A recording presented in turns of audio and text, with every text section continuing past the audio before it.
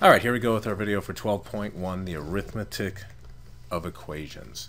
So, last chapter we practiced balancing quite a few equations, and now we're going to start talking about how we go about using those equations. So, chemists use balanced chemical equations to calculate how much either reactant is needed or how much product is formed.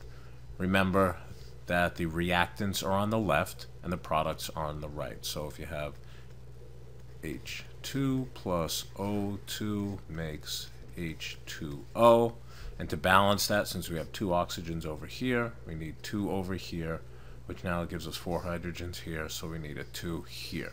So now we have a balanced equation, and we can see that the reactants that we need are hydrogen gas and oxygen gas, and that's going to make water. And we can see that we need twice as many moles of hydrogen gas as we're going to need of oxygen gas. And we're going to get a little deeper into that in just a moment. So, a balanced chemical equation can be interpreted in terms of different quantities. Now, at the simplest level, we can see numbers of atoms. Right? So here on this side, we have a total of 4 hydrogen atoms. We have a total of 2 oxygen atoms. On the products side, we have a total of 4 hydrogen atoms and 2 oxygen atoms, so we can see that it's balanced.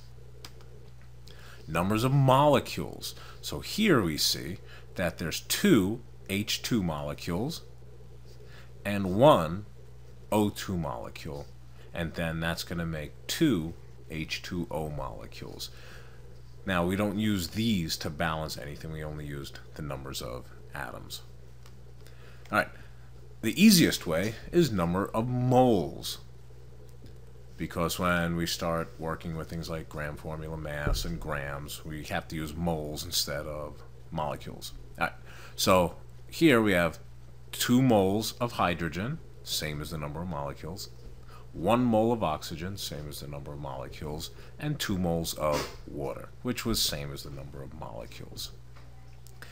Now, the next two you can't directly get off the equation. You have to do some other math and some other conversions, but you could figure out mass and volume simply by using the gram formula mass and density, or the 22.4 liters per mole if we're working at STP. But the most useful one, and the one that we'll really be using pretty much all the time, is going to be moles. Okay, so here's an example. So let's take a look at the formula. N2 plus 3H2 yields 2NH3, which is ammonia. So nitrogen gas and hydrogen gas makes ammonia. And if we double check the balancing, there's 2 nitrogens on the left, 2 nitrogens on the right. 3 times 2 is 6 hydrogens on the left. 2 times 3 is 6 hydrogens on the right, so everything is balanced.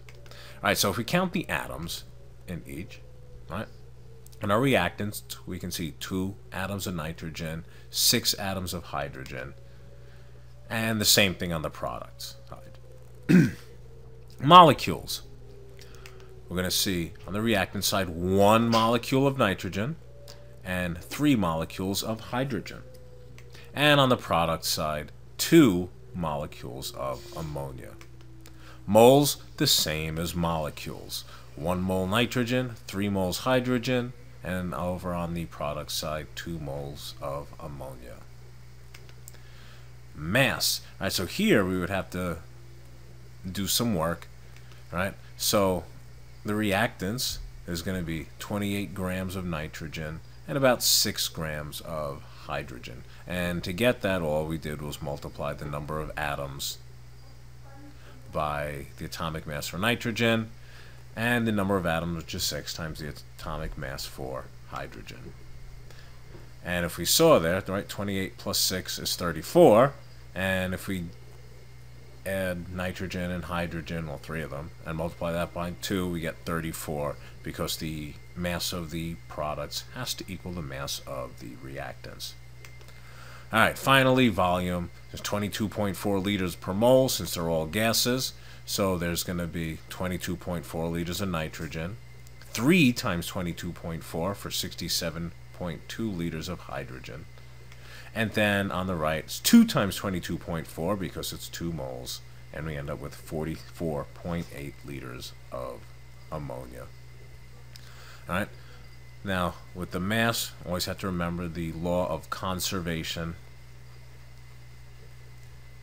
of mass, which is why the mass on the left of the reactants has to always be equal to the mass on the right of the products. All right, that brings us to the end. It's nice and short and sweet. See you guys in